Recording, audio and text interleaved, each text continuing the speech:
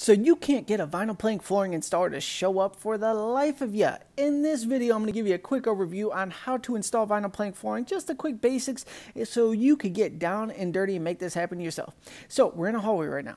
We have a cut piece. Watch this, watch this. Look at it. Just snap it in, drop it down. That's all there is to it. Now look at this. I got this little tap block right here. I'm going to lock that on, and then I'm just going to tap it with a hammer, and look, the plank's going to drop right down. Now we're going to go ahead and grab our next plank here. Let me get you a good view of this. Now, if you don't know what a tapping block is, it's just a scrap piece of vinyl plank flooring that you're going to go ahead and lock onto the end there and then tap it down so it locks into place. You don't need to buy any fancy tools. You're going to need a knife, a hammer, a pair of tin snips usually helps on those tricky cuts, and that's it. So you see how I locked it in on the side right there? Now I'm locking it on the front. Now we're going to go ahead and get ourselves a tapping block there. We're going to lock it into place. All right, that's good. Now we're going to go ahead and take our hammer. Look how dangerous I'm swinging that thing right there. Man, I just basically chalked up the game of life on that one. Anyway, lock it on in this end. I'm going to go ahead and tap that down, and then the planks are just going to drop right down for you when they're officially locked in place. Now, if you're having any issues getting it snap in place, just kind of slowly lift it up and down. Sometimes it just gets caught the slightest bit, and you got to give it that little bit of finesse to make things happen. But literally, it's that easy. Now, granted, we've been doing this a while, and it looks super easy when we do it. A little bit of finesse on the front end will go a long way.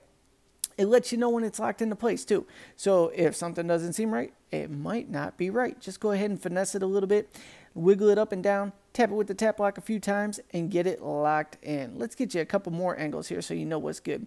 So we got this cut piece right here going onto this little funky shelf closet thingy right here. Flip the plank the opposite way that it would lock in from. Take your knife. Now check this out here. Any minute now, I don't know what I'm up to. I must be changing the blade. You got to have a fresh blade. So that's probably what I'm just milking away right here. Oh, whew, man, that took forever. All right, let's go ahead and trace where it would get cut off at when it gets flipped over. So we're just tracing the existing plank. Now I'm going to snap it right in half. Now watch this part here. Get all that little debris and crumbs out of the way. You don't want that under your planks. We're going to lock it in on the side. Once we drop it down, we're going to lift up. We're going to slide it forward into there. Then we're going to go ahead and get a tap block and just tap it down to make sure it's locked in nice and tight. Check this out. Check this out. Take that. Get the hammer. Less risky hammer in this case. Tap it in. Boom. Done. Really, all there is to it.